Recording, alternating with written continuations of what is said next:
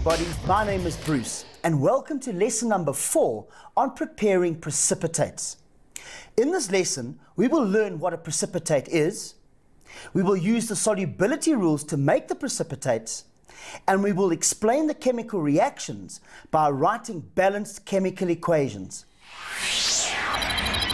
At the end of this lesson, you will be able to prepare insoluble salts by precipitation and write balanced chemical equations for the reactions taking place.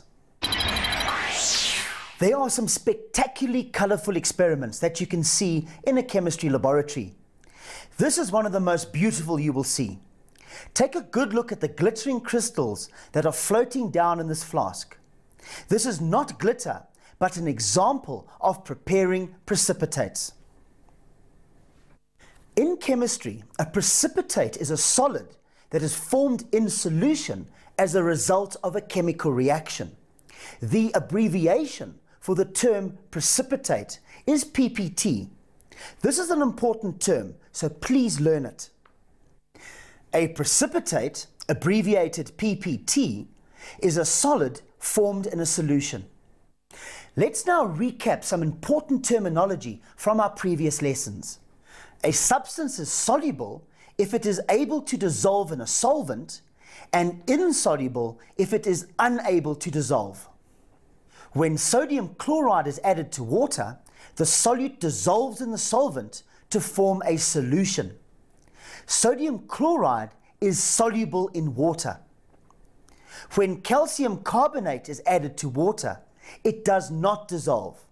Therefore, calcium carbonate is insoluble.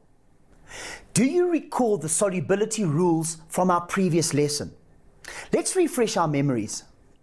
Rule number 1, all nitrates are soluble. Rule number 2, all carbonates are insoluble except carbonates of group 1 metals and ammonium. The third rule, all group 1 metals and ammonium salts are soluble. Rule 4, all chlorides, bromides and iodides are soluble except those of silver, mercury and lead. And rule number 5, all sulfates are soluble except those of calcium, barium and lead. In this lesson, we will investigate how to precipitate insoluble salts from 2 solutions of soluble salts. I'm going to start this by showing you how to prepare that beautiful precipitate we saw at the beginning of the lesson. We begin by making a solution of lead nitrate. Take a careful look at the solution of lead nitrate. Notice that the solute has dissolved completely, just as rule number 1 predicted. Remember, all nitrates are soluble. Now, we will make a solution of potassium iodide. Take a careful look at the solution. Potassium iodide is a soluble salt. Therefore, it will dissolve completely. Remember, all group 1 metals and ammonium salts are soluble. Before we continue with this experiment, I would like to write down the ionic equations to show you the dissociation of these salts in water. Here is our first dissociation equation. Lead nitrate will dissociate to form lead 2+ ions and nitrate ions. Now the potassium iodide, with the formula Ki, will also dissociate to form potassium ions in aqueous solution and iodide ions, also in aqueous solution. The next step in this experiment is to pour the 2 solutions into the large beaker. Watch and observe what happens. Did you see that a cloudy yellow mixture formed? After a short time, the yellow particles settle onto the bottom of the beaker. Can you work out what the precipitate is? What precipitate will form when lead nitrate is added to potassium iodide? If you are not quite sure what the precipitate is, then think about what ions were present in the original solutions and the solubility rules. Here are original dissociation equations. Notice that when we mix the two solutions together, we have lead and potassium cations present and iodide and nitrate anions present. These ions are free to move around in the new solution.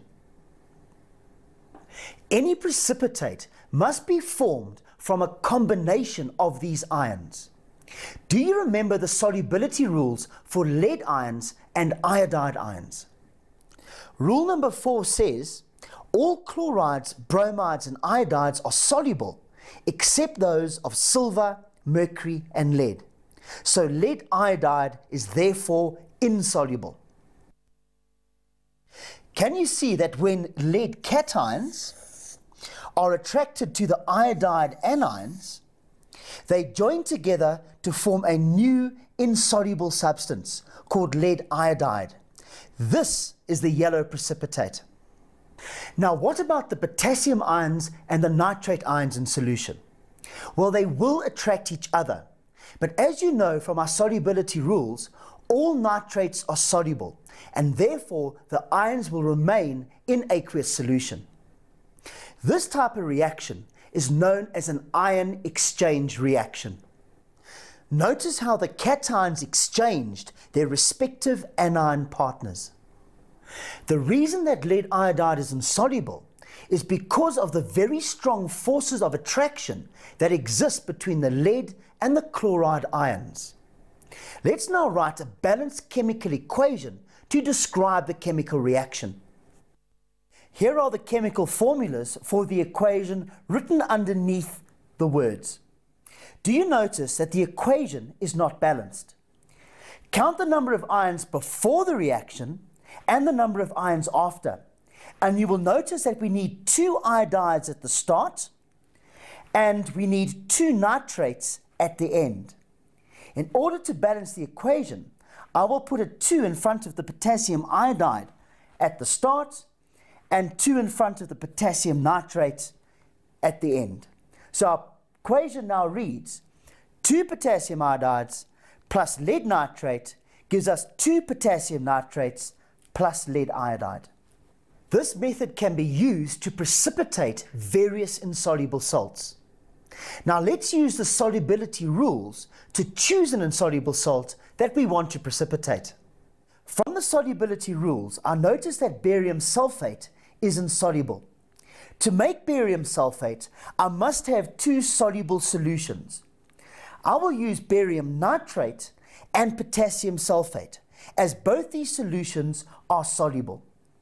When we add the 2 solutions together, ion exchange will take place, and I will form barium sulfate precipitate and soluble potassium nitrate.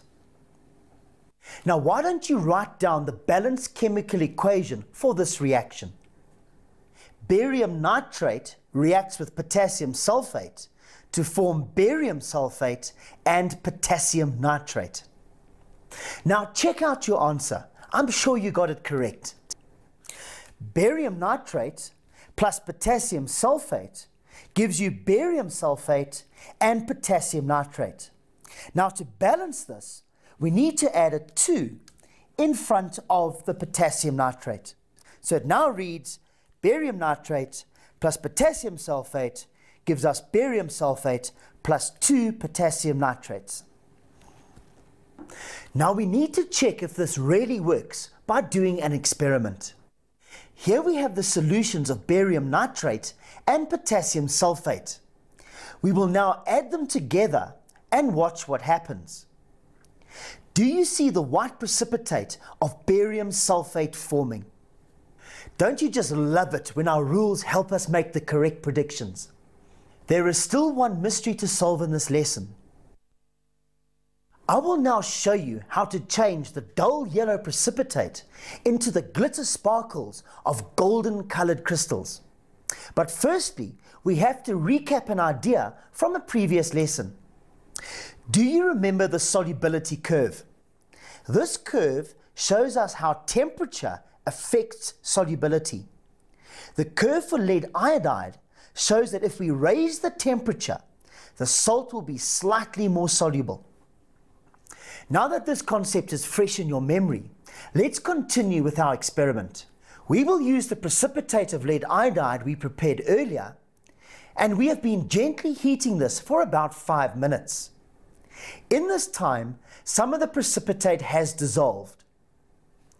Now I'm going to filter the hot solution and remove the precipitate that remains undissolved. The hot solution is a saturated solution at 50 degrees Celsius. Do you remember what the term saturated solution means? A saturated solution is a solution in which no more solute will dissolve. The really great part of this experiment comes next. I'm going to cool the saturated solution by placing it in an ice bath. Look and see what happens.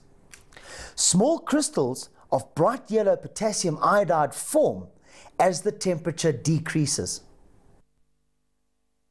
By decreasing the temperature, we lower the solubility of lead iodide, and therefore tiny crystals of our precipitate forms. The experiment that you've just seen in the formation of lead iodide crystals is considered to be one of the classic chemical experiments. I really hope you enjoyed this lesson, and in our next lesson we will look at similar ion exchange reactions to identify ions in solutions. Until then, thank you and goodbye.